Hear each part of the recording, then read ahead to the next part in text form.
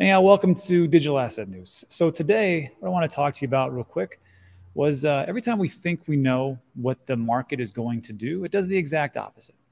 And this month has been no different.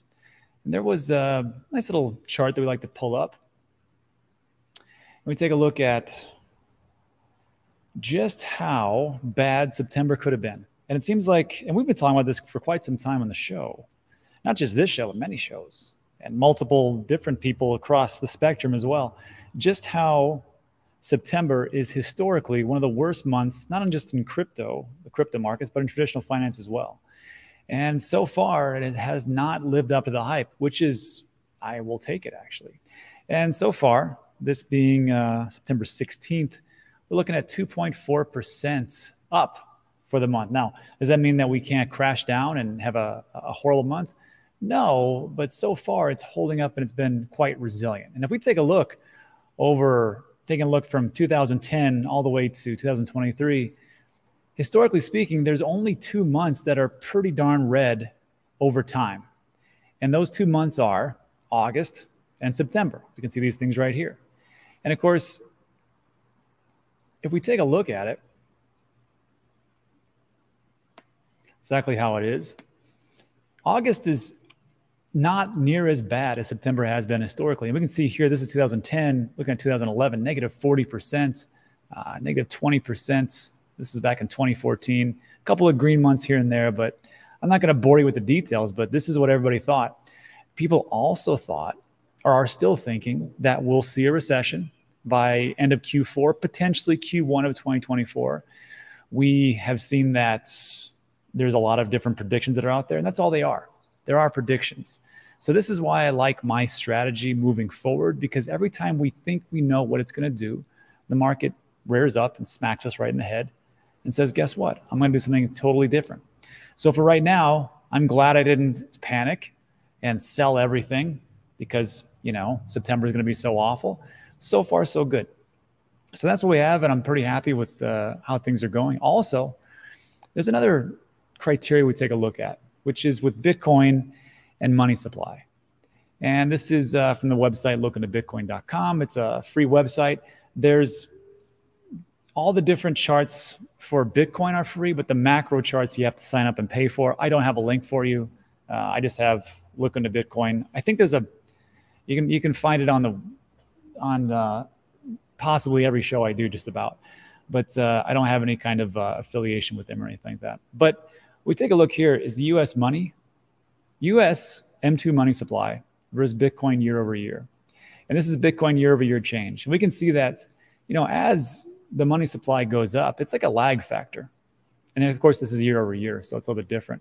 We can see that when the money supply goes up, then the price of Bitcoin goes up because there's so much liquidity in the system. And then of course, things go down. But one thing I noticed recently is that even though we've had a year over year change, consistently going all the way back, this is November 30th, 2022 to today, the government is doing quantitative tightening, and yet we don't see a massive drop-off for Bitcoin currently. As a matter of fact, if we take a look here, you know, over time, Bitcoin year over year has been doing pretty good, which goes against what most people would say about liquidity. And actually, if we take a look over here, M2 money supply, going all the way back to the Genesis block, 2009, excuse me. It doesn't go back that far. I didn't put it back here. We can see that the money supply in red, I mean, has gone up and has actually been in lockstep with Bitcoin. Bitcoin's had their peaks and valleys. We can see over here, November 21, remember that? It was a great month. Everything was happy. No one had anything negative to say on Twitter. It was awesome. And everybody was in profit. But you can see that as the actual money supply peaks over here and then starts to drop off, in all honesty, October, November, December. From December, as we started to drop off all the way today, or until June, we were up 80% for Bitcoin. So it shows that it can be done, and that even though we are missing the liquidity of the almighty government printing a bunch of money, I think things are still on the right track. So there's the positive parts for the crypto market. And then also, we started this, it was a little experiment for dollar cost averaging. What I wanted to do was just show everybody week by week how you could profit as time went on, just dollar cost averaging, $10 per week, starting on September 1st, 2023. And we started this, a couple of weeks ago. And so tomorrow, what I wanted to go over with you tomorrow when we do this, I'm not going to do this today, but I need to go over about the fees, because if you're buying crypto at $10 a week, and this is of course for the everyman. I didn't want to say, hey, buy $1,000 a day, because very few people can do that. But $10 a week, I think there's people out there that can do that. So I want to show just about the fees, what I'm doing currently to eliminate those fees or reduce them drastically. And then also the fees of transfer into cold storage devices, because we're always talking about that's what the rules are. So we'll talk about that tomorrow. I'll show you what cryptos are actually in profit or actually just holding water and which ones are sucking. And then also as a reminder, we did this about a month ago, and we just showed that, hey, if you put $10 a week, if we take a look at the 4-year cycles all the way back in starting in 2019 in August, you'd be up pretty massively, just $10 a week investing into some basic cryptos of the day, Dogecoin, Matic, ADA. Look at that. You would have invested under $1,000, and with Matic, you would have had 44,000. So that's the whole point of this moving forward. I think that people can do quite well, but not financial advice. I'm just showing you what I'm investing into and how I'm doing it. And just as a side note, I'm not just doing $10 a day or a week, but it's something that I think everybody can ascribe to. All right, let me just think about that in the comments section. Then also some good news is this. Let me highlight this one. It's a good one. So I don't know if you guys have taken a look at your portfolios lately. I'm just going to guess you have. Toncoin. It just came out of nowhere, and it's up 25% for the week. And if you don't know, Toncoin, it's actually about to break into the top 10. Go figure, right? 13% of the last 24 hours, and then it's 25% over 7 days. And it looks like it's got market cap of over hitting at almost 8 billion, and it's going to pass Solana quite soon. And the question is, what the heck is Toncoin and why is it? So I just put a tweet out, just said this is the whole reason behind it. And this is the thing about markets and getting into different positions and getting out of positions and whatever you want to do, is that, again, once you think you know where the market is, who'd expect that Toncoin, I don't know, 30, 60 days ago, would almost be in the top 10. And it's amazing what announcements and partnerships can do. So this is why. On September 14th, the Toncoin Foundation and Telegram, I don't know if you are aware of Telegram, 700 million people are using it. They announced they're going to partner up, and there's going to be a crypto wallet called TonSpace, which gives access to their ecosystem. And why this is so big is because, like I said, 700 million people are using Telegram monthly.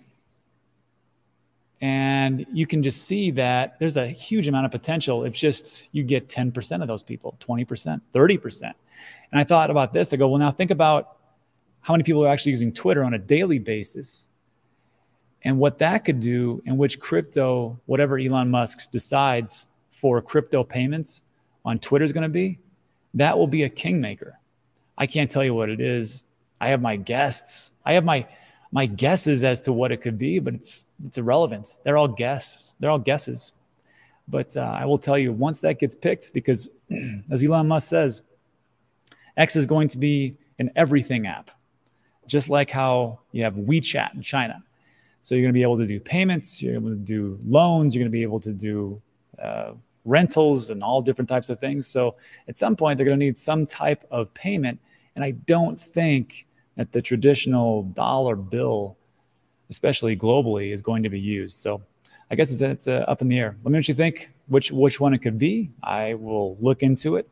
But those are the good parts. And then also, as far as like usability, here's another good segment.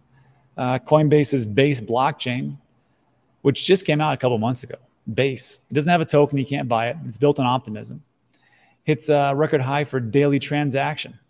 And I think these are the things that we really need to start paying attention to, as opposed to just taking a look at Is the price going up? Is the price going up? No, well, it's junk. Is this happening? No, well, it's trash. Or is the price going up? It's awesome. Pet Bitcoin? All right, it's good. I don't think that's the way we should be looking at things. I think we should be looking at things like this. So this is why, or this is what's happening. So Base from Coinbase saw almost 2 million transactions on Thursday. And that's higher than Arbitrum and Optimism combined. It's not because of DeFi.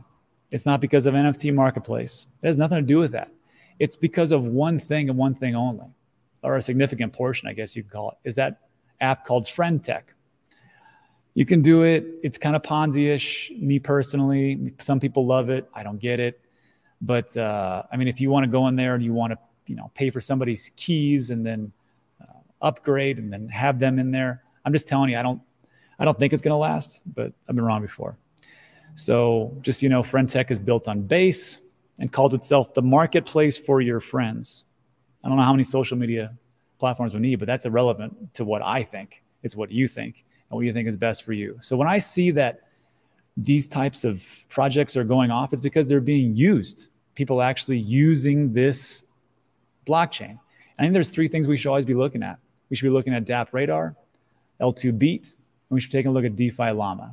What I mean here is with DApp Radar, it doesn't really have too much to do with the actual price per se, but unique active wallets and which ones are doing well and which ones are falling off. And we talked about Kai-Ching and Near and Farmer's World. And these are things that are just, well, some are games and some are wallets, and some are DeFi projects, and of course, Pancake Swap. But you can just see that these are the things that are actually being used, all these things. So the other stuff that's out there, I think it's all a bunch of traders manipulating, wash trading, and really nobody's really doing much with them at all. These are things that are actually being used. Now, are they being used like massively like they should? No, probably not. But you can see the things that we just talked about: FriendTech, Uniswap, hey, Sweat Economy, Sweatcoin, Pancake Swap, Atomic Assets, and so on and so forth. These are things that are actually being used. You can break this down by the balance, things that are locked up, unique active wallet, unique wallet percentage, and volume. And on top of that, L2 Beat is, of course, another great one to take a look at, just to see which L2s are actually being utilized for on Ethereum. And are they optimistic or ZKs? And we're going to see that, number one, Arbitrum. ZK saying, here's Base, making its way up, 387 million. Market share, 4%. But these are the things we should, I think, really be looking at. I mean, Loopring, I haven't heard of that in a long time, but looks like people are using it. Not that much, though. 100 million, as opposed to Arbitrum's 5 billion or so. Polygon, yeah. And then lastly, DeFi Llama. Who's locking things up? Who has their funds locked in these DeFi protocols? And which chains are they? You can see them: Base, Solana, 1.28, Optimism, 1.6, Polygon, almost 2%, Avalanche, which is pretty good, 2.1, Arbitrum, this is why I invest in Arbitrum, 4.7, Binance Smart Chain, 7, Tron, who'd have thunk it, right? Well, if you need a stable coin, Tron's your place, especially in Southeast Asia. And then, of course, Ethereum, the big lion's share. So if we take a look at these things, I think this is the things we should look at. But I could be wrong, but this is where I'm going for. So let me know what you think about that. And that concludes the good part of the news. If you'd like to leave now, I don't blame you, because now we'll get into the negative part. And this is the thing that I think that it's best to take a look at, because quite honestly, if I just throw you sunshine, you'd be like, well, that's great. Let me start selling everything so I can roll into this crypto market. I think you have to be aware that there's some negative parts to crypto and what's going on. Here's one of them. So this was from Singapore 2049, and they interviewed CZ Binance. And he gives a great response, which is, they're like, well, what is impeding us? What is stopping us from really taking off? And CZ said this: it's the banks, man. It's the banks and our fiat on-ramps. Here's exactly what he says. So CZ thinks a key problem in expanding crypto's reach is the lack of resources that help convert cash into crypto and vice versa, also known as Operation Choke Point 2.0, which is essentially where the governments lean on the banks and say, look, we don't want you to work with those dirty, dirty crypto people. And we don't want you to be a fiat on-ramp. And of course, people will say, We don't need them. Well, we do need them in some way. In some way, we have to take the cash that we have and get paid, the fiat, and turn it into crypto in some way. There has to be an on-ramp. So the challenge is to bring the next 100 million users in crypto. Today, to be frank, it's just fiat.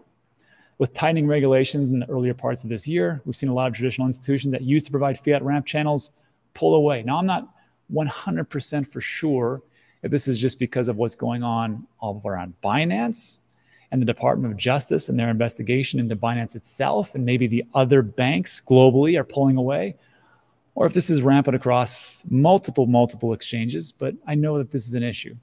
So if we think that this is going to be smooth sailing, it's not. And the thing that that is a hindrance to us, is the governments that stand in the way. And I've always said, and I know it's a not very popular opinion, but there has to be some kind of regulation out there which shows us, which says, look, this is what currency is. Excuse me.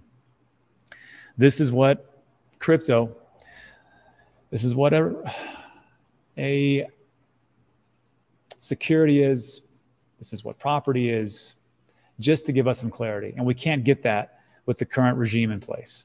Just not going to happen unless Gary Gensler actually steps down, and he's one of the few ones that is really putting themselves in the way. So there's that part. Then also, I think this is the biggest one,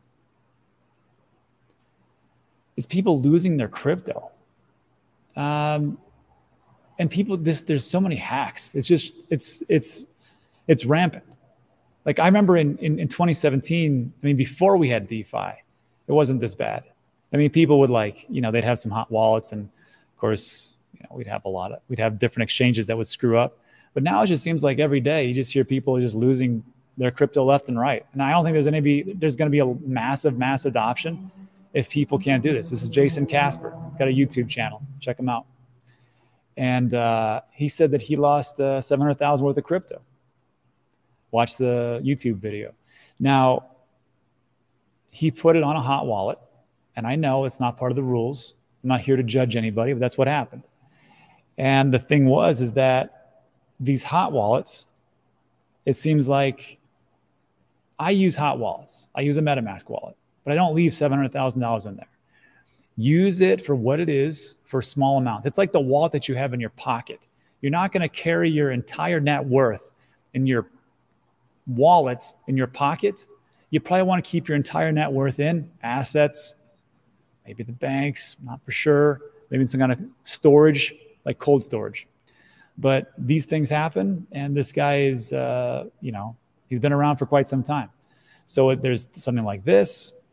Then Mark Cuban had the same thing happen yesterday, and it looks like he lost 870,000. Now, to be fair, Mark Cuban losing 870,000 is not a big of a deal as if we lose 870,000. And I'm sure he's like, well, there's my valet money out the window. But it just happens more and more and more.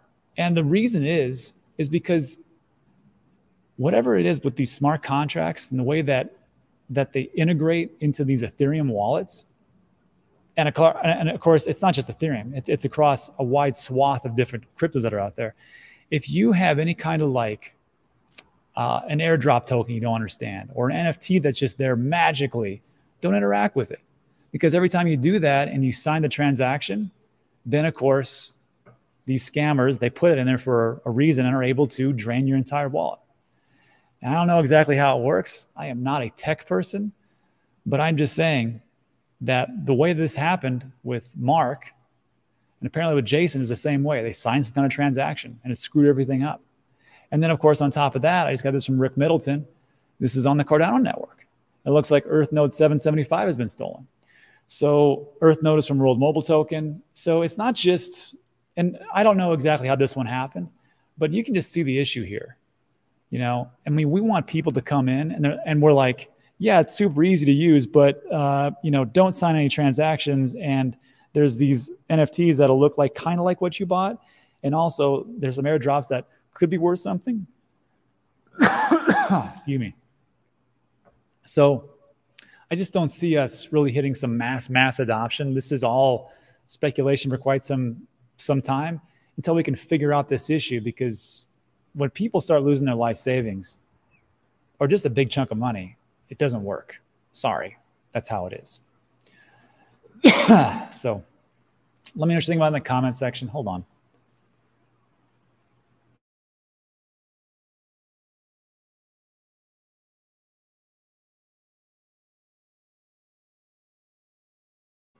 Hey, I did pretty good. Was coughing all night. Doing all right so far.